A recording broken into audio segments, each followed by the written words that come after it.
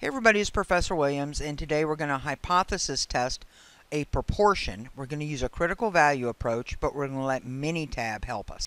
A researcher claims that at least 67% of Canadian geese in his region fly south for the winter. He randomly selects 65 geese during the summer and finds that 45 of them fly south in the winter. If we set our alpha at 0.05, is the scientist or researcher's belief warranted? So even though we're going to use Minitab, we're still going to go ahead and get our information together out of our question. So we selected a sample size of 65, and out of those 65, 45 of them had the characteristic we wanted. In other words, they flew south for the winter. That's our value of x. And the presumed value of the population proportion is 67%. So we're going to set up our HO and HA. So the assumed or presumed value of the proportion is 67%. And now we need a direction for our test. So the researcher claims that at least 67%, and that indicates to us a greater than or equal to.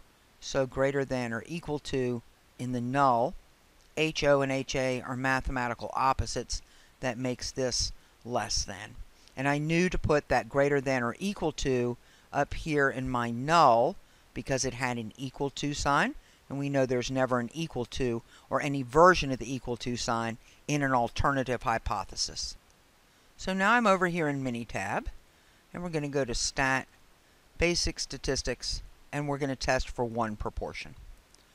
So we have summarized data, and what Minitab wants to know is the number of events. That's our value of x, and that was 45. Out of our number of trials, or n, was 65. We want to perform the hypothesis test, and the hypothesized proportion was 67%. Now in options, we have our confidence level of 95%. We know that that is 95 because alpha was 0.05. Confidence level plus alpha equals 1. Now we have to select the sign for our alternative hypothesis, and that was a less than sign. Remember, for our method, we're going to use normal approximation. I'm going to hit OK and OK.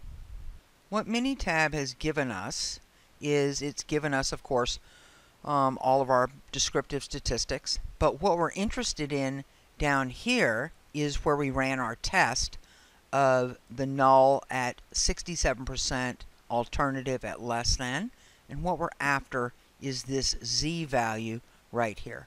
So our z value is 0.38, and we're going to go ahead and use that and finish up this test.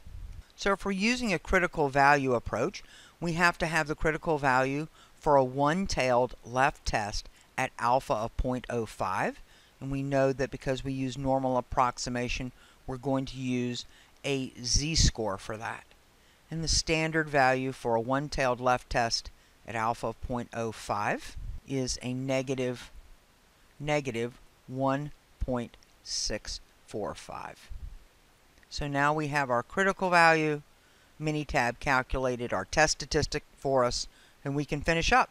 So here's our critical value for our left tail test, and we know that the rejection region is going to fall in this tail of the curve. Right?